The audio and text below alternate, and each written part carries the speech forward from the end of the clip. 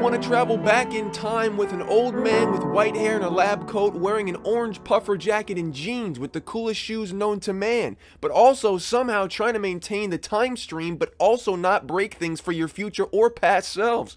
Well, good luck with that. Hey guys, I'm TutsByKai. I'm Kai, and today we're back once again taking a look at how to make this cool, how to fix this cool issue that a lot of people seem to be having with icospheres.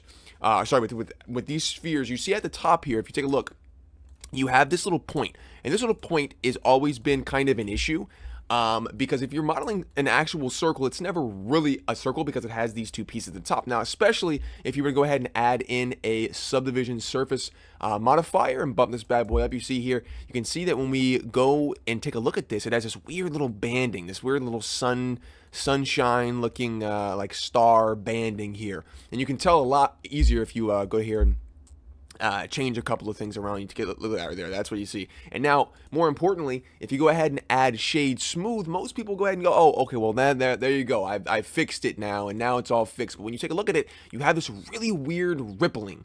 You have this really, really strange rippling here when you take a look at this. So, and a super easy way to fix this is go ahead and go to the modifier tab, add a modifier underneath the subdivision surface, and go ahead and go to normals, normal edit.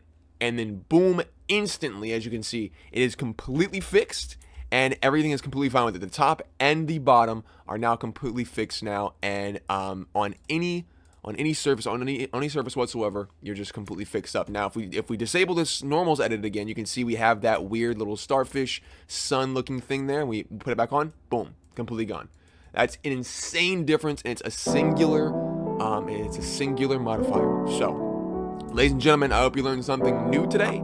I will see you in the next one. But until then, bye-bye.